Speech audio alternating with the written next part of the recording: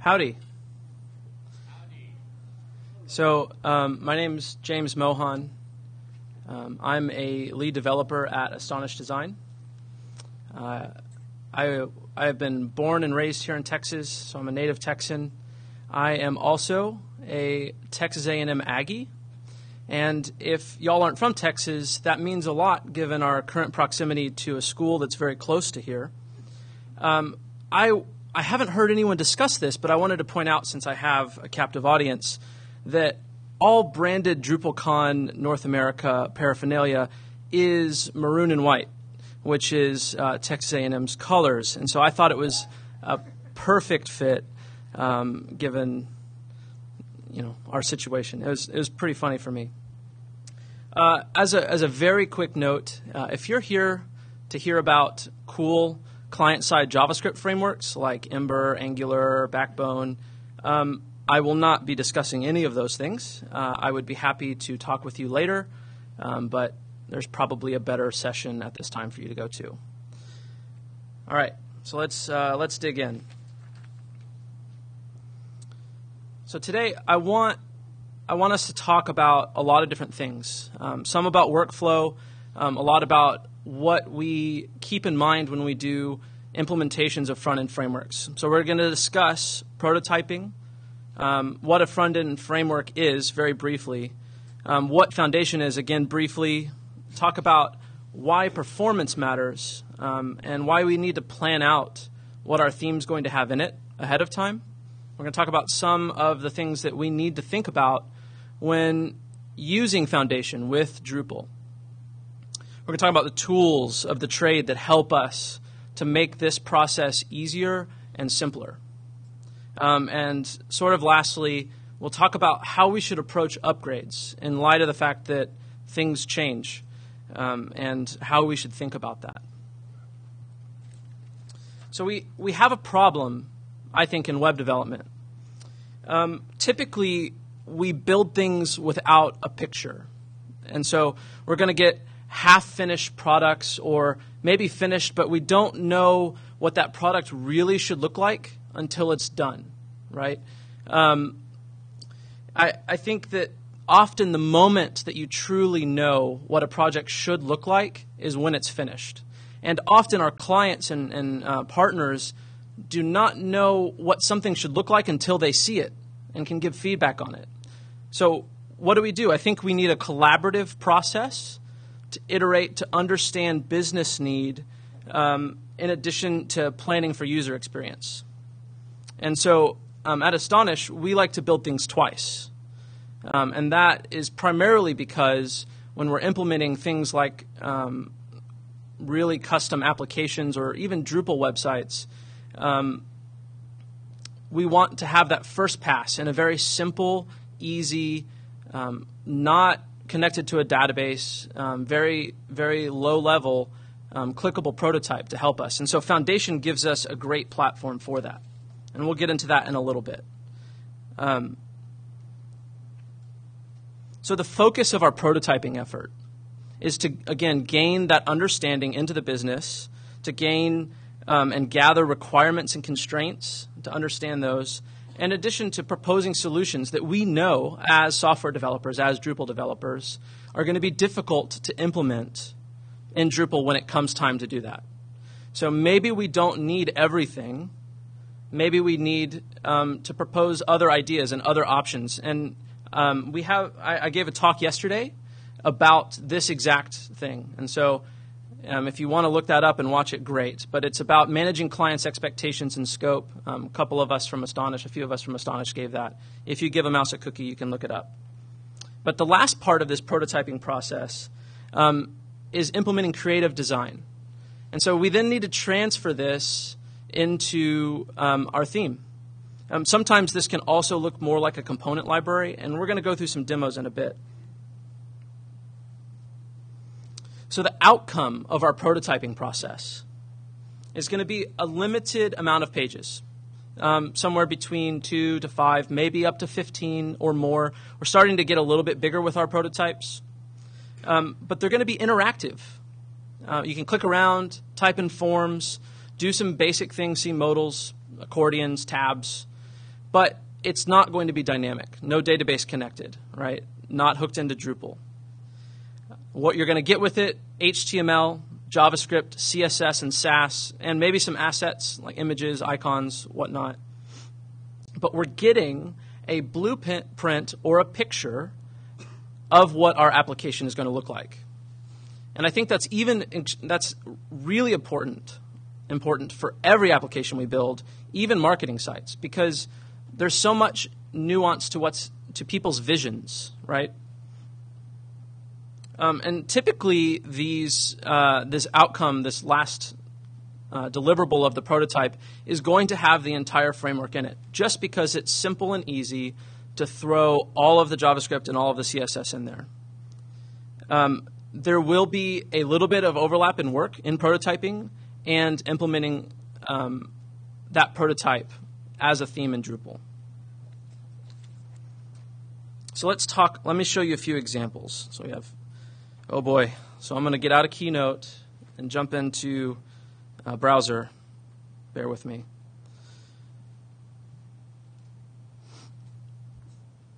We have a prototype here that's pretty basic. No theme or no design has been implemented, but we can get a feel for the kinds of things that we can do to show and paint this picture. Learn more. Doesn't really go anywhere. Profit and loss. We can go to these other pages, see how these tables work. This is all done in Foundation, right? So we have this pretty touchable, feelable. Go and play around with it. Do I like that? Give me your feedback.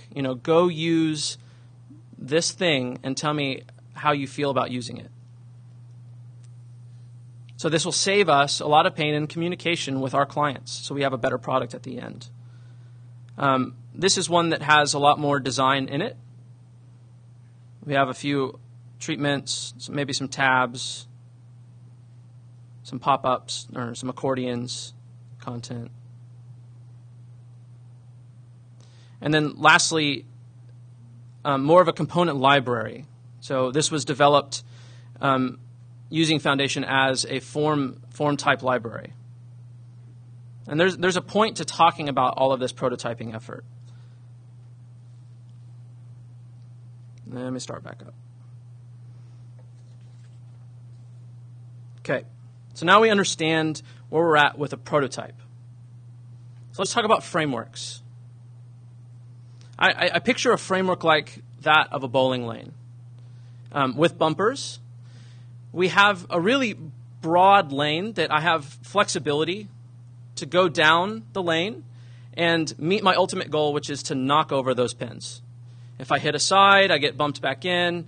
I can hop the lane, but it's going to be a little bit painful. I won't have those constraints in that scenario. But I also have freedom in the lane. Maybe I need to curve that ball in if I'm a pro, right? They're going to curve their bowling balls. I often think that we get confused on the difference between a framework and a tool set and a library. And so the definition of a framework is the basic structure of something, a set of ideas or facts that provide support. So it's going to help guide us. It's going to help us get to our goal. It's not going to be the means. It may have elements of the means, but ultimately it's not the thing that's going to do it for us. We're going to have to get all of these pieces playing together. So let's talk about some metrics of how frameworks are used around the web.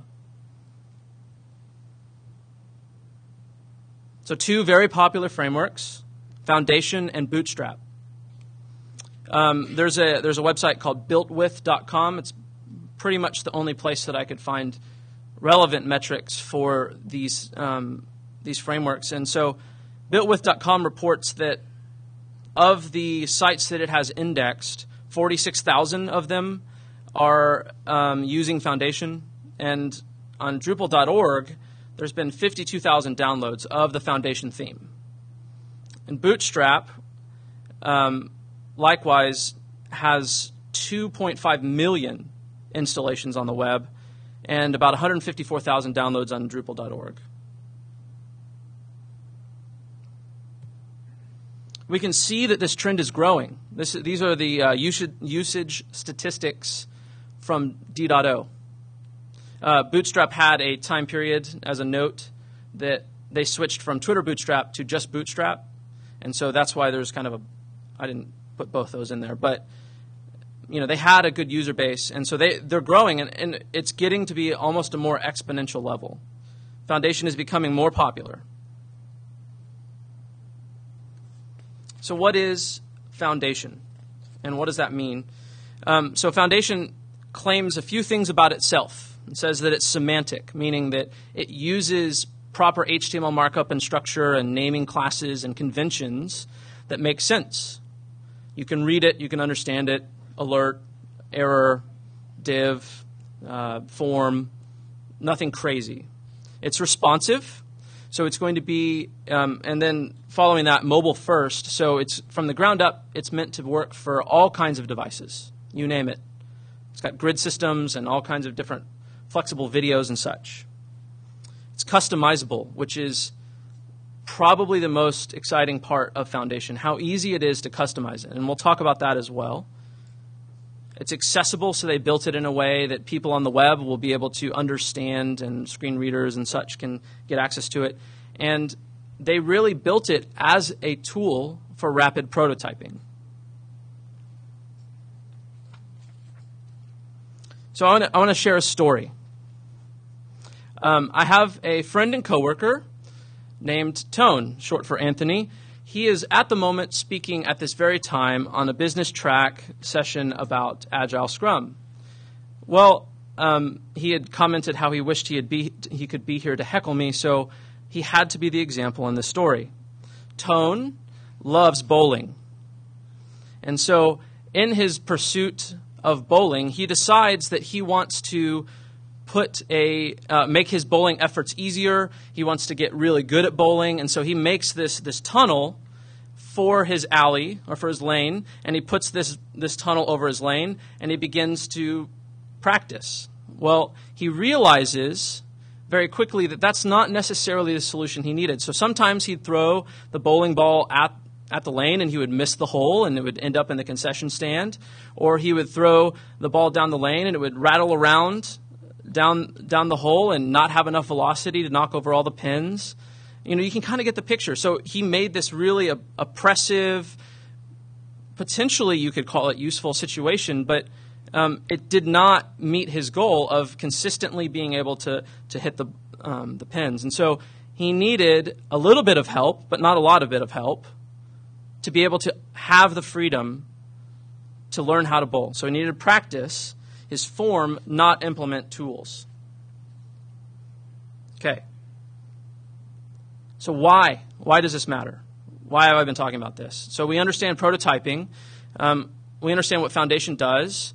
We see that, if we are too heavy-handed, we're going to have problems. What's the reason for that? So I'm going to butcher his name. I think it's Grigoric. Sorry, he is from Google. He knows a lot more about performance than I do. Recommend going and watching his YouTube videos, reading his books, well-published, well-documented. Share a few things with you that I learned from him. One, when cell phones make communication, they do it in a very weird way. Well, what I call weird. They have these steps of negotiation that happen, right? So we have a negotiation period, we have a DNS lookup, a handshake, another handshake, and a request. Then page load. All of that happens. His data shows that 3G and 4G speeds relatively have a very large latency overhead, anywhere from 200 milliseconds to 3,500 and 100 to 600 respectively. So we need to be thinking about these performance metrics and others when we're implementing large sets of things that our browsers are going to have to download on our phone or on our computer. Naturally, not as big of a deal on a computer, but internet's becoming more and more widely available, but not necessarily at the speeds that we would like. What about other countries? What about on planes? We have access on planes now, but is it good? So Some more information for you. Connection persistence.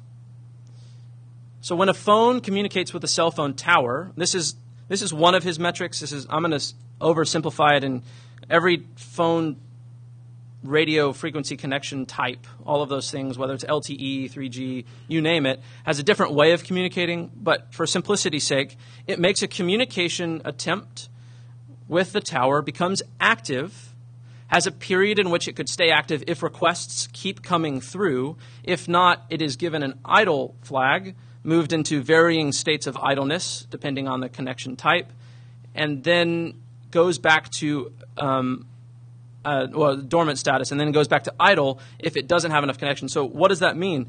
Someone hits your page, reads it, scrolls down it for 3 seconds, whatever the timeout period is, hits another link, they have to reestablish and go back to that overhead that we discussed.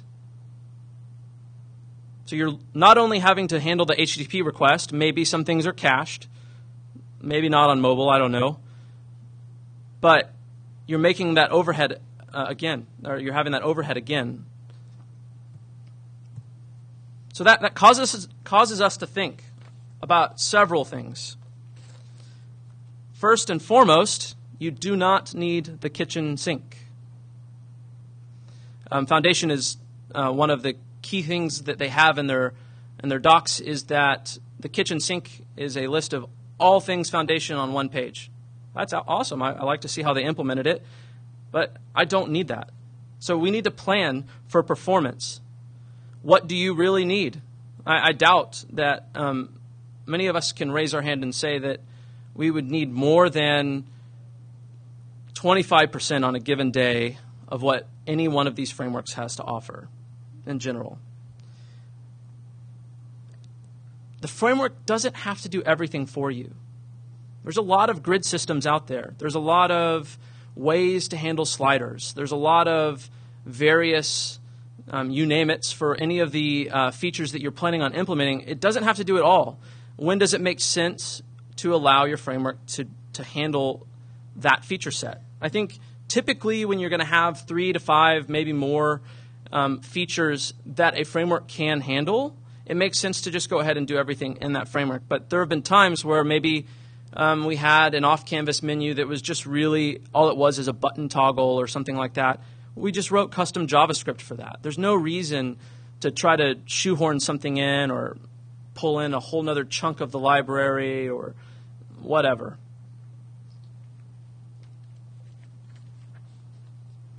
So as an example, I showed you that NorCal prototype. This is not even everything that Foundation offers out of the box. And this is a mixture of Sass, CSS, and JavaScript, so not all of this is necessarily one of the two areas that you have control over. But this is a picture of how much we actually used. I didn't do the math, but it's a very small subset that we're actually using, right?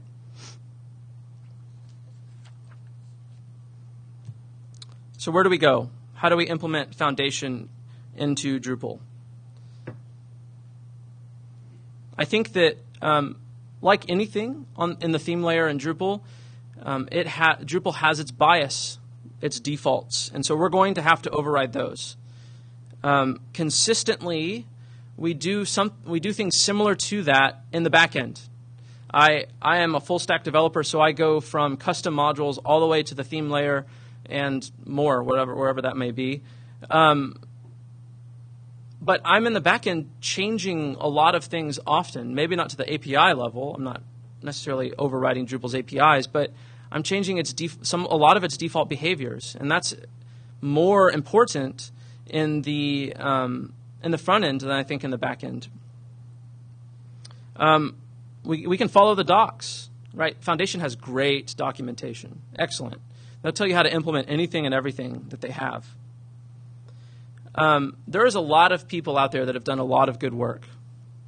The Bootstrap and Foundation themes that are on Drupal.org, I think, are great examples of parts and features of things that we can use, right? So if we're implementing a new a new site and we need some pieces that we haven't used before, we'll go grab the breadcrumb code out of Foundation theme, or we'll go grab the pagination or the alert or whatever. There's also contributed modules that don't really rely on the main Foundation theme. They just require you have Foundation running. So there's people that have done work in this regard. And I think if you're not able to find it in a contributed fashion or something like that, you can do it yourself. We can come up with unique solutions to solve those problems. So in several apps, I've written custom theme functions, or more importantly, custom modules to implement sections of Foundation that aren't necessarily available by downloading or just by plugging and playing. So I wrote a module that's 250 lines, so it's not very big in the respective typical modules. And what it does is it overrides the entire Drupal form element and form functions, and it allows Abide, which is Foundation's client-side validation tool, to run on all Drupal forms. And so on the admin side, I did something probably that I shouldn't have done, which is include all the JavaScript and CSS so that the admin forms work. And then on the client side, I relied on, or on the main theme side, I relied on the fact that I knew Foundation was going to be there, but I overwrote how all of those field elements and the inputs needed their validation steps for Abide. It was really straightforward. It took me less than just a few hours to do something like that. So I think another thing that we have in our arsenal are these tools of the trade, so to speak. So Bower, Grunt, NPM, kind of just because it's there, it's not really used for much, but grabbing dependencies. So is Bower, Sass, Node, Compass, and so let's talk about a few of these things. Bower handles our dependencies. It's one of the ways that you can include Foundation. The other would be through a Ruby gem. My personal preference is using Bower. The reason being that we don't have access to some of the cool function Sass partials that Foundation has if we use the gem, or as easily as I have found. In addition, you're going to have to include JavaScript most likely. And if you use the Ruby gem, it's not going to be there in your repository, so you're going to have to download that separately. So why not do it all at once? And so I'll explain more about that and how Grunt can help us, because it's easy to, in our Compass files and things like that, to include statements, but Grunt will bridge that gap for us. Sass, so we can use all of Sass's cool variable options and function calls. Compass has a framework on top of that, even more power. Node is how Grunt runs. So it's listening for changes. It can be used to do watch, much like Compass Watch and things like that. So Grunt is just one of those task runners that we have at our hands. So in our hands. So Foundation has one of the options that it has when you get the gem is that you can run a command that will deploy a basic site for you. And so we did that once, and then we grabbed how they deploy everything out of it. So they give us this really cool file that has all of the Foundation dependencies in it, and we can mark those off if we wanted to. So I don't need accordions. And this is CSS, so I don't need accordions. I don't need alert boxes, such and such. I'm going to pare those down. We talked about planning, so we've planned out what our application's actually going to use, all the features in it, and how that relates to what Foundation has. So check off the ones that you don't need, because otherwise they're just bloat, right?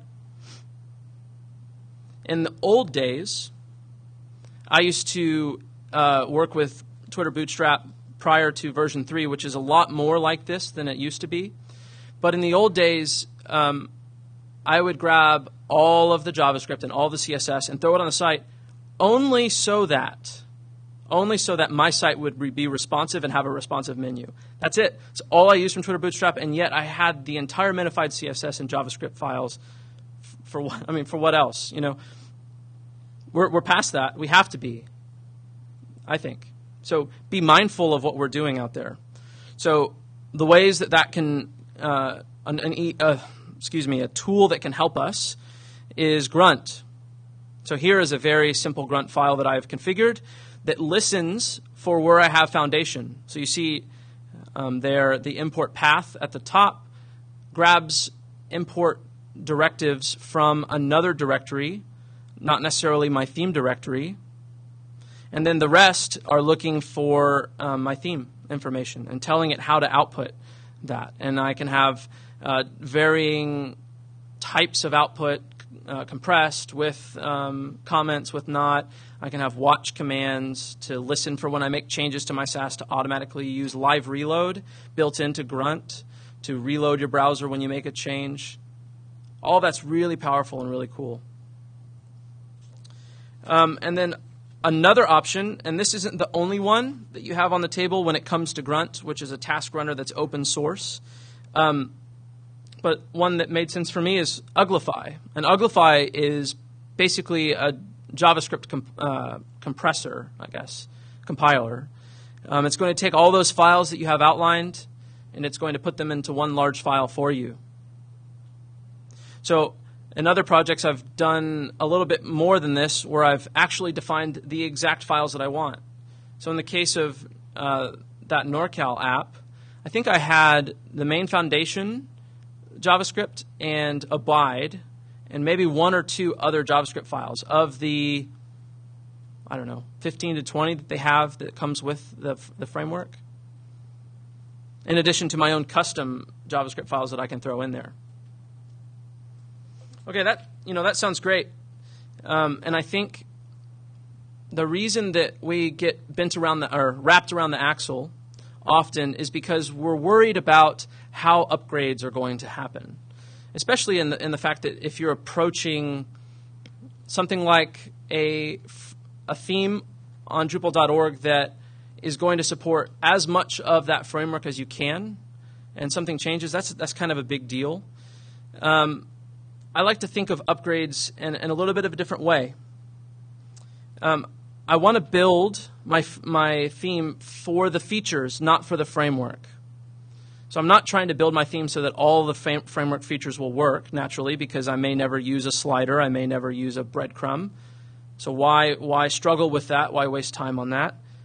I acknowledge that version changes will happen, so most likely when I get started, I make the decision that the features that I implement are the ones that I'm going to live with. And if I need to implement something later, I'm going to backport it, port it in, do the work of upgrading if necessary. But chances are, when you start a project and you implement a theme, it's doing probably everything it's going to need to for the life of that software application. Now, there may be additions, and that can, you can deal with that. But I think that there's flexibility that's there. Specifically, when I implemented that NorCal app, keep using it, but it was the one that I've spent the most time on.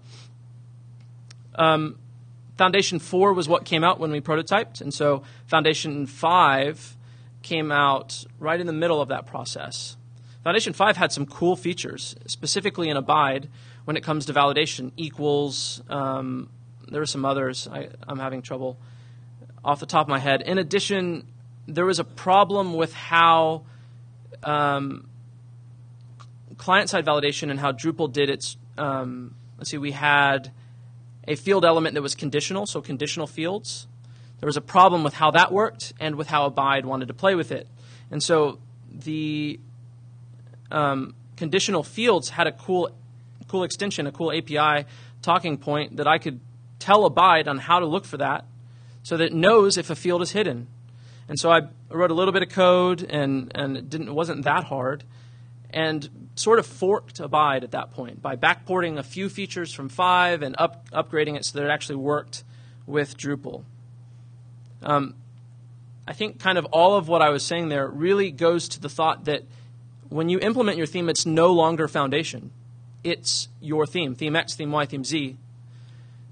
And if we treat it as such, then we don't have to worry about the next version. Because it worked, right, when you launched it. If not, then you're not meeting your requirements, and then so you got to figure out something else.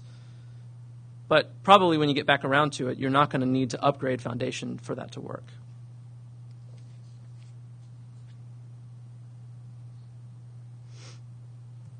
So let's recap a few things. I'm going to leave, I think, some time here for us to talk and chat for questions, but we talked about why prototyping is important in this kind of workflow. And really the only reason that we choose to use Foundation is because prototyping is easy. We probably wouldn't use Foundation if we just had to implement things, maybe say from PSD into Drupal. Maybe, depending on the requirements of the job. We talked about frameworks and front-end frameworks and what they're good for and how they should be used. We talked about performance, thinking about it from the mobile perspective mostly, but in addition, not needing or wanting to include all the bloat that comes along with a large framework that does a lot of things. And we talked about how to plan it out, right? So being mindful of the things that we're using. And we talked about some things, and I can go into more detail if anyone has questions, about how to implement specifics in Drupal and some tools that will help us when we're developing. And then how we handled updates. So here is some contact information. You can find me on the web. I'm on Twitter. You can email me. I will take questions, comments, angry discussions, such and such. Please go and rate. Give me feedback. It's one of not necessarily the first times that I've done this, but it's one of the first times. So I would appreciate feedback. Hello. Thank you for the presentation. Very enlightening. My group is definitely looking forward to prototyping in browser, doing wireframes and such. One thing is I've used Foundation in my Drupal templates, and one thing as I came across, as it sounds like you've come across, is like having to override a lot of things. Whereas when you have like a SAS-driven grid system, something like ZenGrids or Omega or something like that, you could just apply it in your SAS and then you're good to go. So in your opinion, knowing this, to use Foundation and be productive with Foundation, what kind of techniques have you employed to cut corners and save time so that you can use Foundation, which is fantastic, Sure. but not have to bang your head against the wall whenever you need to override a certain thing? So there's a lot there. I think in grid systems, it's simpler than anything else because you have control at the template level of your HTML. And if you know as a developer how that grid is supposed to semantically be according to the Foundation docs, then you can pretty easily just kind of go through it and understand the different places. And so when you get into views and things like that, you're going to need to add classes using views and panels and whatever you need to do. You can add those classes because a lot of those things offer those kinds of very easy attachments, so to speak, or you just pop them in and they automatically output. I'm not going through the effort of necessarily writing new templates and things like that for views and whatnot to be more Foundation-y. For panels, I think the Foundation theme and some other places have panels templates that we typically grab and throw in our theme. But yeah, so did you have, was that it, or did you have another? So basically you go into the view and then you just add classes inside the view. Mm-hmm. And then you can do that in particular fields if you want to. So that's how you usually implement around themes? Right, unless it's at the template level of the main kind of content layout. So at the main content layout, you, of course, control the HTML pretty nuanced. So in views, I will hopefully select elements that make sense and then throw classes where they need to be. Thank you. Mm-hmm. So I'm not 100% sure how to phrase this, but I was interested in this topic because I just recently learned that Foundation seems very different from Bootstrap and that you don't have to necessarily bring through all the CSS that comes with it. Because like you were saying, obviously you don't want to include everything you're not using. So when you were mentioning that you could use like the optional Sass, exactly. So let's say you pick one of those, the buttons, and there's just some aspect of it that you want to override. Can you do that through a mix-in? Or, like, are they exposing mix-ins through that, or do you just literally add Sass on top of that? Yeah, so what I did not include, and I'm glad that you brought this up, is a screenshot of the settings file that comes along with this as well. So the settings file comes by default with Foundation, and so there's all of this crazy stuff that you can uncomment. Wow. Like button colors, button corners, rounding, borders on buttons, buttons on buttons on buttons, colors on colors, typography. I mean, basically, you name it, there's a variable for it, Okay. and you can override that variable at this settings file level. So it's set automatically by Foundation, but you're overriding it here. So it's not the old way of doing Bootstrap or another framework, name it, where you import that library and then you're having to write all your custom code to override it. That's how I would do it. So I would Bootstrap CSS, and then I had to do all my overrides. This is native to Sass overriding. So that original Foundation code of like blue buttons and you wanted green buttons never gets put in.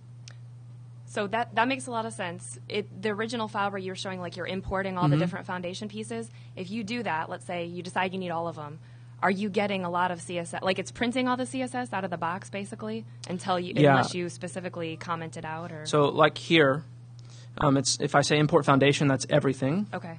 And then from there, I can, if I comment that out, then I need to select specific ones. And it says sometimes it'll tell you required buttons, required for buttons. So forms requires buttons, and top bar requires grid.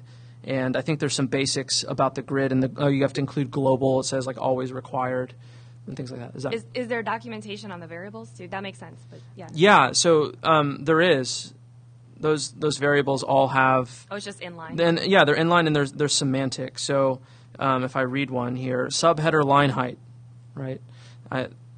They're all relating, and then they have titles for the sections. Thank you very much. No problem. Hey, has there been any push to possibly have like a framework theme in core, like either Foundation, Bootstrap, or both? So this is the area where I get myself in trouble. I had promised I was not going to make any arrogant, one-sided comments, but I sure hope not.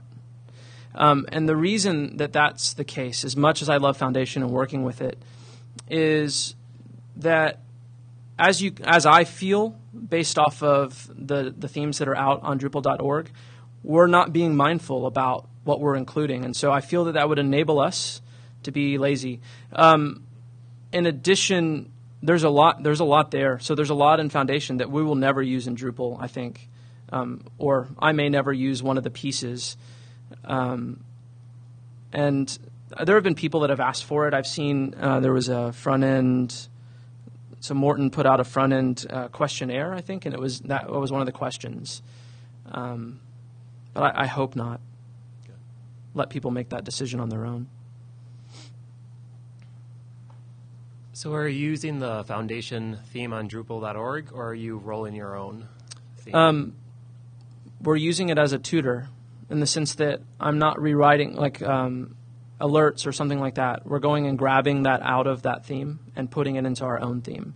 And so I'll acknowledge that there is another way to handle this, and so I'll explain that in a second. But the reason that I do that is because it helps me be cognizant of those things that I'm adding to my theme and what I'm choosing to use. So the other way, as a coworker of mine has pointed out a few times, is we could sub-theme off of something like the main Foundation theme or Bootstrap theme, etc., and then tell it somehow override its import of its JavaScript and CSS and do our own JavaScript and CSS import at our sub-theme level, and then still have access to all the template directives, because often those template files, like template.php, they won't really run until they're called.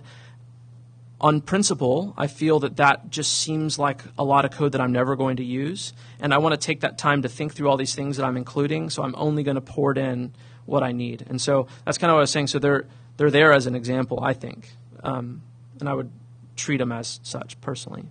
Okay. Thanks. Hi, great job on the presentation. I just had a quick question about why you chose Foundation over Bootstrap. I personally chose it because it uses Sass, and Bootstrap at the time used less. I'm not even sure if it still does.